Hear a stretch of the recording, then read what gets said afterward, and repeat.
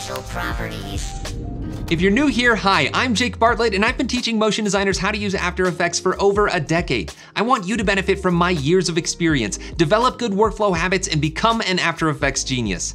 These aren't your average tutorials. They're a series of lessons specifically designed to teach you valuable knowledge that most people don't learn on their own and take your motion design projects to the next level. Make sure you're subscribed so you don't miss any of the lessons, and get ready to take some notes. I think a lot of After Effects users associate essential properties with the essential graphics panel and MOGRTs, which isn't inaccurate. Essential properties do determine what ends up in a motion graphics template, but essential properties can also be used directly in After Effects and completely level up your ability to create intelligent, reusable components that can save you hours of time, and that's exactly what I'm gonna show you how to do right now. And if you wanna take a closer look at my project file, you can download it for free down in the description. So I've got a little comp in here. I've made some color swatches so I can reference them, but let's just start by making a circle. So I'll go over to the ellipse tool, I'll hold shift and double click on it to make a perfect circle. And I'm gonna use my properties panel a lot here. So I'm gonna change the size to be something a little bit smaller. Let's say, I don't know, 250 by 250. I'll use the fill color and we'll just choose the cyan that I have there, and this will be our circle. So circle. Now I'd like to add a texture to this circle. So I'm gonna go into my assets, and this is a texture I got from texturelabs.org. Brady is a friend of mine. It's my favorite place to find textures. Go check him out. These are all completely free for you to use, but I'm just gonna bring it out and I'm gonna change the blend mode to overlay. And I don't want this to be applied to my entire comp, just to the circle. So I'm gonna use a track matte, grab that pick whip and set it to the circle. Make sure to turn the circle back on. And now the texture is only showing up on top of my circle, but it is a little bit hard to see. So I'm going to add an effect, the levels effect. This is using videocopilot.net's FX console. It's free, there's a link in the description. And I'm gonna add the levels effect and just crunch this histogram a little bit until my midpoint is right in the middle of that spike. That brings in some contrast so I can see that texture a bit more. Now I'm already making this a little bit more cluttered than I want. I have 2 layers for a single element and I wanna make this as clean as possible. So I'm gonna go ahead and just select both of those layers and pre-compose them by pressing Control-Shift-C or Command-Shift-C on a Mac, and I'll call this textured circle, and I'll click OK. Now, the issue with having this inside of a pre-comp is I just lost access to all of the parametric shape controls, like the size of the circle, if I wanted to add a stroke or change the color. Even the texture itself is locked into place now. I can't adjust it unless I go into this pre-comp. But that is where essential properties are going to come into play and make this so much easier to deal with. So first of all, in this pre-comp, I'm gonna go into the composition settings, and I'm going to change it to just be a 500 by 500 square so that we just have a nice square composition with a little bit of extra room so that I can make this circle larger if I need to. Now, I wanna make this texture even easier to see, so I'm gonna add another effect, just the brightness and contrast effect. And I'm gonna even check on use legacy because that makes these a little bit more sensitive. So I can increase or decrease that contrast so we can see that show up a little bit more, and I can increase or decrease the brightness. All right, so now that I have these controls set up, how do we get access to some of these in our main comp? It's actually really, really simple. With the properties panel open and my circle selected, I'm gonna right click on the size property. This is the first one that I want access to. And I'm gonna say add property to essential graphics. That's going to immediately open up the essential graphics panel for me, and we're going to see that property show up. Now I'm gonna go ahead and rearrange these panels a little bit. It's a little bit hard on the screen recording to fit everything in this screen real estate, but I'm gonna just stick it right here so it's nice and easy to see. So what are we seeing in the essential graphics panel? We're seeing the comp that's open. That's what this primary drop down is set to. So primary textured circle, that's the name of this pre-comp. It doesn't have an official name though. That's okay if you're just working in After Effects. If I was gonna make this into a MOGRT, I'd wanna give this a name, and for good measure, let's just call this circle rig. And I can even say set poster time, and then we're gonna see a little thumbnail there. Again, that's really more for making MOGRTs, but it's still good to have a visual representation of what we're seeing here. Now what's cool about essential graphics is that you can customize how these controls are labeled and even organize them similar to if you were making kind of like an expressions rig using a bunch of expression controllers in the effects controls panel. So I'm just gonna call this size because I know it's for the circle and keep it nice and clean. And then why don't we grab the color? Let's find that property right here, fill color, right click, add to essential properties, and I'll call that fill color. Now I could modify these properties right inside the essential graphics panel, but that's actually not how I wanna approach this. So I'm gonna undo back to 250,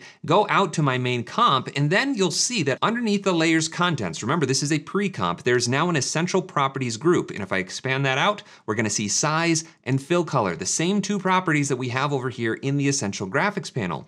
And if I grab that size property and increase or decrease it, I now have regained access to that size property, even though it's within a pre-comp. And the same goes for the fill color. If I wanted to make this magenta instead of cyan, I can use the eyedropper, and there we go. Now, my texture is much harder to see on this bright magenta color, and I don't have access to that brightness and contrast property that I had inside the pre-comp. So let's jump back in there, and you'll notice that we still have the default cyan color that we had set when we created this pre-comp. And that's because everything that you change on the essential properties is only updating that instance of the pre-comp. And I know I'm getting a little sidetracked here, but if I just duplicate this and move it over and open up the essential properties for it, I could change the color of this one, and now you see that each one is independent of each other. I could also change the size to be different, and it's all based on the same pre-comp without actually affecting what's in the pre-comp. And that's why essential properties are so powerful. Now, to get those brightness and contrast controls, let's find that effect, and I'll right-click on brightness, add property to essential graphics,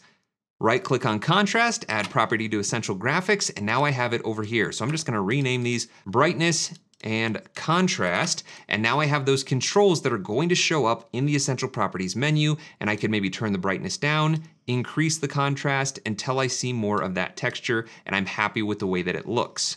I'll do the same thing for this magenta circle, maybe increase the contrast and lower the brightness, and I might even have to play with the color a little bit just to make it not so blown out, but now we have these two textured circles, different colors, with that texture showing through. But that texture is in the exact same place for each of these instances, so if I wanted to change it up a little bit and give a little bit more randomness to the texture, I could add another effect to this. Let's just add the offset effect, which is going to allow me to just shift the contents of the layer around, and eventually it loops around. But I'll right click on that Shift Center To property, add it to Essential Graphics, and I'm gonna call this Texture Offset. So I'll just rename this Texture Offset, and now that property shows up on each one of these instances, and I can shift it around to get a unique texture until I'm happy with the randomization. You just blew my mind.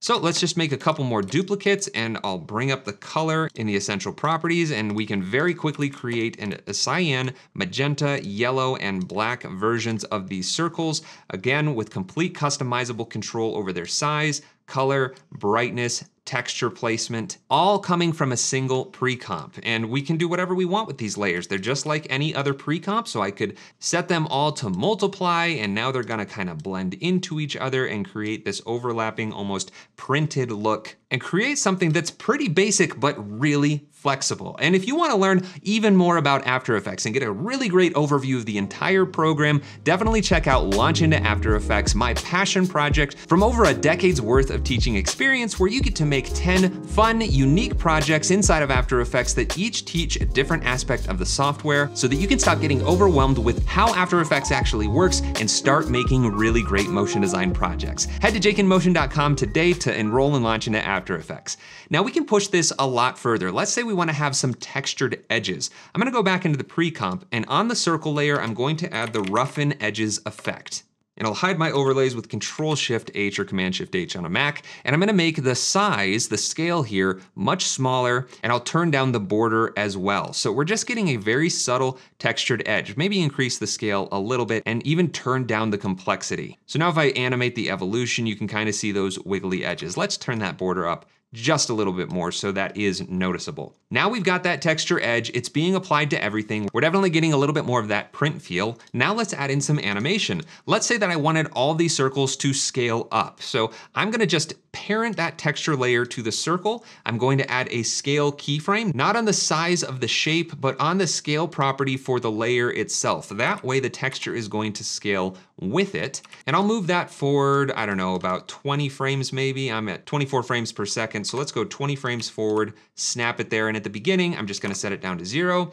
Easy ease that second keyframe and just increase that influence all the way out. So now we're just gonna really strongly ease into that final size, which again is determined by whatever we've set up our essential property size to. But that beginning animation is now going to be applied to each one of my circles. And if I start offsetting the timing of these layers, they're all gonna come up at different times. Now, what if I wanted those wiggly edges to be animated? Let's jump back into here, and I'll go to that roughen edges, into the evolution options, double click on random seed, and I'm gonna add an expression to this by Alt or Option clicking on it, and I'm gonna just type in a very simple expression. I'm going to say posterize time, and autofill that. In between the parentheses, I'm gonna say 6. What this part of the expression is telling After Effects is to only run this expression 6 times per second, or essentially running this expression at a frame rate of 6 frames per second. I'm gonna drop down a line and I'm gonna type out random, autofill that as well. So I've got posterized time, 6 frames per second. Give me a random number between 0 and 10,000. So it's just going to generate a random seed value at a frame rate of 6 frames per second, anywhere between 0 and 10,000. And if I play this back, you'll now see that we have these animated wiggly edges, and that is going to be applied to each one of our circles back in our main comp. That's working great. But what if I wanted even more control over the way that these circles looked? Let's go back into this comp. I'm gonna add a stroke. Let's change the stroke color to solid color. I'm gonna turn the stroke width up to maybe 8. That looks pretty good. We'll leave it at white for now. And I'll add both the stroke color as well as the stroke width and the stroke opacity, which is not showing up in here. So I'm gonna have to go down into my layers, into the stroke. Where's opacity? Right there. Add that to the essential properties. And while we're at it, let's grab the fill opacity. So I'm gonna find that fill opacity, add that to essential graphics. And now I'm just gonna clean this up. All right, so these things are now relabeled. I'm gonna add a little bit of formatting by adding a group, and that's gonna allow me to organize these controls a little bit. So I'm gonna call the first one circle, and this will be anything related to the circle. So we've got fill and stroke opacity, stroke width, stroke color. Let's add the color controls at the top of this list. Fill color, we've got the size, that'll be the first property. And then we have these 3, brightness, contrast, and texture offset. I'm gonna make another group and make sure that stays outside of the circle group. We'll call this texture controls.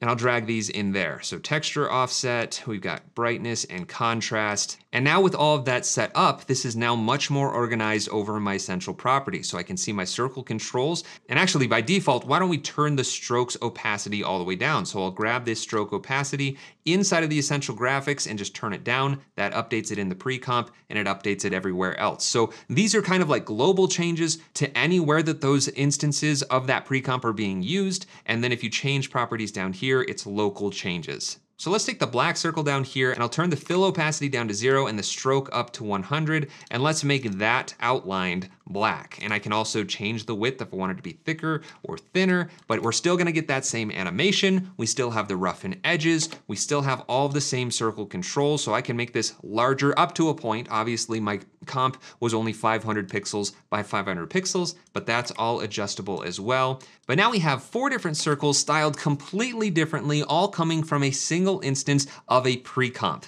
And the sky's really the limit here. You can add almost any property to the essential graphics panel and then control it from the layers controls. You can even add expressions to these properties. So if you wanted to link up different colors using expressions, you can do that. If you want to add in randomization or wiggle, everything is supported as if it was a native property. It's just pulling its information from this single essential properties composition. And while this is a super basic example, you can see just how much power there is in the essential properties and could easily push this much, much further. Here's an example of something that I made using the controls that I set up in this video. Don't forget that you can download this project file if you want to see it for yourself and dissect it. There's a link down in the description. And if you're ready to boost your graph editor skills, make sure you check out this video where I teach you how to make buttery smooth curves.